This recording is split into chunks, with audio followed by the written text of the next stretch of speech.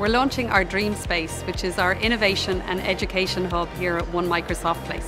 Microsoft is investing €5 million in our DreamSpace, and we wish to enable 100,000 young people, both from primary and transition year, to experience what technology can do for their skills in the future. So the DreamSpace experience is varied depending on the group that comes. So we have a really good primary school experience developed for students to come and look at the future. So innovation in the future, sustainability in the future, and how technology is going to be a part of that and how it can help assist them in whatever kind of career they go into. The secondary school experience is based around careers and looking at no matter what career students go into, whether it's athletics, accounting, or indeed computer programming, that they're again going to need technology and the skills that come with it. In the DreamSpace experience, they'll get to develop lots of 21st century skills and digital skills. I congratulate Microsoft. It's something that we need to make sure that children feel comfortable in a world of technology in the future, know how to use it to empower themselves. If we want to fulfill our national ambitions, we have to be very agile in science, technology, engineering and mathematics. We see STEM